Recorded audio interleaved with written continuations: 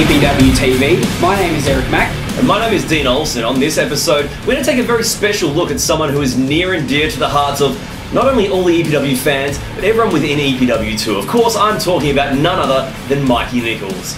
And if you know your history, Mikey Nicholls is an EPW original. He's a two-time EPW champion, one-time EPW tag team champion, and he was also the first ever NWA Australian champion. And throughout all his hard work within Australian wrestling, he eventually made his way to the United States.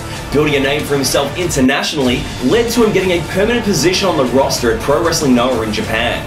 And not only did he then impress people in Japan, he impressed people all around the world, which led to him being signed by WWE in NXT. And now Mikey Nicholls is returning to his home country of Australia, and more importantly, his home at Explosive Pro Wrestling.